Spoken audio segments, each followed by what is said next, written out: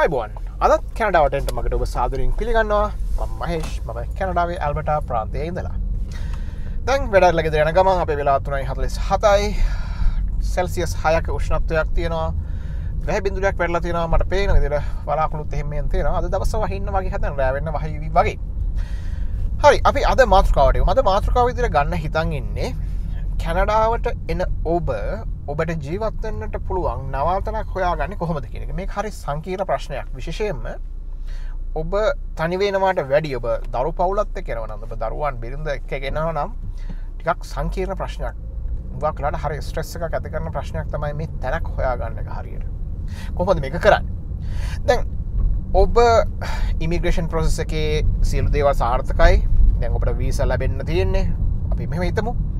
දැන් මේ අවස්ථාව තමයි හොඳම අවස්ථාව ඔබ එන ප්‍රොවින්ස් එක ඔබ ජීවත් වෙන්න මුලින්ම තෝරගන්න හදන පළාත ගම නගරය ගැන හොයන්න. ඒ හරහා ඒ පිළිබඳ රිසර්ච් කරන්න වෙන කාගේවත් උදව් ඕන නැහැ. යන්න Google search කරලා බලන්න ඔබ තෝරගත නගරය කොහොමද? ඔබ තෝරගත නගරයේ තියෙන පහසුකම් මොනවද? ඔබ තෝරගත නගරයේ ක්‍රිමිනල් රේට් එක කොහොමද? හරි වැදගත් ඒ හොයන එක. ඊට පස්සේ ඔබ තෝරගත නගරයේ ඔබ බලාපොරොත්තු වන තත්ත්වයේ රැකියා සඳහා අවස්ථා තිබේද? ඊළඟ ඔබ තෝරගත නගරේ ඔබේ දරුවන් ඉන්නවා නම් ඒ දරුවන්ගේ අධ්‍යාපන පහසුකම් සඳහා අවශ්‍ය කරන ඔබ බලාපොරොත්තු වෙන කැනඩාවට ඇවිල්ලා බලාපොරොත්තු වෙන පහසුකම් ලබා ගන්න පුළුවන්ද? ඉතින් මේ වගේ තොරතුරු ටික හොයලා බලන්න. මොකද කැනඩාව කිව්වට මේක ෆෙඩරල් රාජ්‍යයක් නිසාම ප්‍රොවින්ස් එකෙන් ප්‍රොවින්ස් එකට සම්පත් යම් ආකාරයක විෂමතාවයක් තිබෙනවා. ඒ නිසා හැම කැනඩාවේ හැමතැනක්ම එක සමානයි කියලා කියන්න බෑ. යම් වෙනස්කම් සම්පත් වල බෙදී යම් වෙනස්කම් තියෙනවා. ලොකු වෙනස්කම් නොවුනත් යම් ප්‍රමාණයක වෙනස්කම් තිබෙනවා. ඉතින් ඔබ රටක් දාලා මේ රටට එන්නේ දරුවන්ට සහ ඔබට හොඳ ජීවිතයක් ගත කරන්න නම් එතනදි බලන්න ඔබට ගැළපෙන ප්‍රමාණයට සුදුසු නගරය පළාත කුමක්ද කියන එක. ඒ සඳහා Google කරලා රිසර්ච් කරන්න පුළුවන්.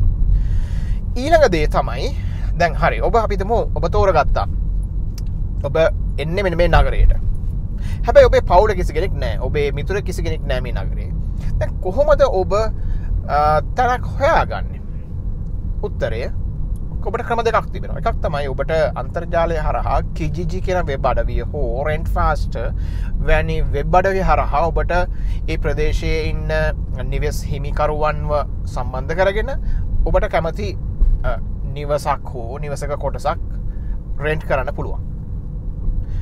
දෙවෙනි එක තමයි ඔබ එනවා කැනඩාවට ඇවිල්ලා මුල් දින කීපය තුළ ඉන්නවා හෝටලයක එහෙම නැත්නම් මොටෙල් එකක වෙන්න පුළුවන්. එහෙම නැත්නම් ගුවන්තොටුපළ ආශ්‍රිතව තියෙන නවාතැන් පළක වෙන්න පුළුවන්. දිනයක් දෙකකට එතන මුදල් ගෙවලා වෙන් කරගත්තට පස්සේ ඒ දින දෙක තුන ඇතුළත ඔබට පුළුවන් වටේ ටිකක් අවිද්දොත් පුස්තකාලයට ගියොත් වටේ දින ග්‍රොසරිස් වලට ගියොත් එහෙම නැත්නම් අර කිව් විදිහටම මෙහෙදිම පුළුවන් Kijiji වලට Kijiji කියන වෙබ් අඩවියට ගිහිල්ලා ඔබට හොයාගන්න පුළුවන් ඔබට ගැලපෙන මුදල් ප්‍රමාණයට ඔබට ගෙවන්න පුළුවන් සීමාවේ මුදල් ප්‍රමාණයකට තැනක් හොයාගන්න පුළුවන්. ඉතින් මේ සඳහා ලොකු කාලයක් නොගියත් අඩුම තරමේ ඔබට යම් තැනක තාවකාලිකව ඉන්නට වෙවි. ඒ සඳහා අවස්ථා තිබෙනවා මෙන්න මේ විදිහට. ඔබ හෝටලයකට ලොකු වියදමක් කරගෙන ඉන්න අවශ්‍යතාවයක් නැහැ. ඔබට මොටෙල් වල ඉන්න පුළුවන්. එහෙම නැත්නම් ඔබට B&B වල ඉන්න පුළුවන්. ඒ කියන්නේ bread and breakfast units වල ඉන්න පුළුවන්. ඉතින් මේ වගේ ලාභදායී පහසුකම් තිබෙනවා. ඉතින් කොහොමත් මුල් දවස් 2-3 ඇතුළත ජෙට් ලැග් එකත් එක්ක ඔබට මේ ගෙවල් හොයන්න කිසිම දෙයක් වෙන්නේ නැහැ. ඔබ නිදා ගන්නවා. කනවා නිදා ගන්නවා. එච්චරයි කරන්නේ. ඉතින් දින 2-3ක් ඔබ ඒ වගේ තැනක ඉඳගෙන ඔබට හොයාගන්න පුළුවන් අවශ්‍ය කරන නිවස හෝ කොටස හෝ අවශ්‍ය දේ. හැබැයි අනේ එතනදී මේ දේවල් බලන්න. ඔබ නිවස හොයාගන්න ප්‍රදේශය තුල ආරක්ෂාව කොහොමද කියලා බලන්න පළවෙනි දේ. ක්‍රිමිනල් තිබෙනවාද හොරු ඉන්න පළාතක්ද ඒව අපිට හොයන්න පුළුවන්. බොහොම පහසුවෙන් අද Google වලට ගියාම මේ සියලු තොරතුරු හොයාගන්න පුළුවන්. දෙවෙනි දේ හොයලා බලන්න ඔබ නිවස හොයාගන්න ප්‍රදේශයේ ඉඳලා ට්‍රාන්ස්පෝර්ට් පහසුකම විශේෂයෙන්ම පබ්ලික් ට්‍රාන්සිට් තියෙනවාද? බස් වලට පහසුවෙන් ළඟා වෙන්න පුළුවන්ද? නැත්නම් ට්‍රේන් එකකට ළඟා වෙන්න පුළුවන් පහසුකම් තිබෙනවාද? ඊළඟට බලන්න ග්‍රොසරි ෂොප් එකකට ඔබ ගන්න නිවසේ ඉඳලා ග්‍රොසරි ෂොප් එකට සෑහෙන දුරක් පයින් යන්න ඕන නම් ටිකක් කල්පනා කරන්න ඕනේ. මොකද මුල් කාලේ තුල අපිට වාහනයක් නැහැ. ඉතින් අපිට සෑහෙන දුරක් පයින් යන්න ඕන කියලා කියන්නේ ඒක ගැටලු. විශේෂයෙන්ම වින්ටර් එකේදී හරිම ගැටලුකාරී තත්ත්වයක්. මොකද අපි අත්දැකීම් ලැබුවා ඒකේ. ඒ නිසා ඔබේ නිවස සහ ග්‍රොසරි ෂොප් එක ඇතුළේ කොච්චර දුරක් තියෙනවද? ඊළඟ බලන්න ඔබට දරුවෝ ඉන්නවා නම් ඔබේ දරුවා යන පාසල ඔබ දරුවා යවන හදන පාසල සහ ඔබ ගන්න නිවස අතර කොයිතරම් දුරක් එහෙම නැත්නම් පයින් යන පුළුවන් දුරකද තියෙන්නේ කියලා. මොකද මේවා හරිම වැදගත්. මොකද තව ටික දවසක් ගියාට පස්සේ ඔබ රැකියාවකට යාවේ දරුවාට පයින් යන්න වෙනවා පාසලට. ඉතින් විශේෂයෙන්ම මෙහි පාසල් නැහැ ස්කූල් බස් වල ගිහිල්ලා දාන තරම් දුර පාසල් ඇත්තටම අඩුයි. එහෙම යම් පළාත්වල තිබෙනවා. නමුත් ප්‍රධාන නගර ආශ්‍රිත බොහෝ දුරට පයින් යන පුළුවන් දුර තමයි පාසල තිබෙන්නේ. කෙසේ වෙතත් ක්‍රිමිනල් රේට් එක, ග්‍රොසරි ෂොප් එක, ට්‍රාන්සිට් වලට යන්න තියෙන පහසුකම මේ පිළිබඳ විශේෂයෙන්ම හොයලා බලන්න. මේවා මූලික අවශ්‍යතාවයන්.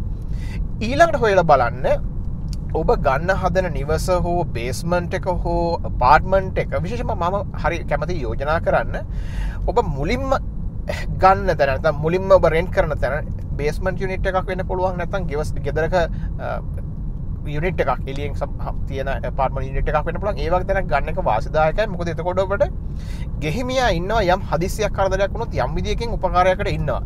හදිසි දෙයක් අහගන්න හරි කෙනෙක් ඉන්නවා. තනිකරම ගයක් අරගෙන පදිංචිනවට වඩා ඉතින් ඒක ආර්ථික වශයෙන් ගැටලුකාරී.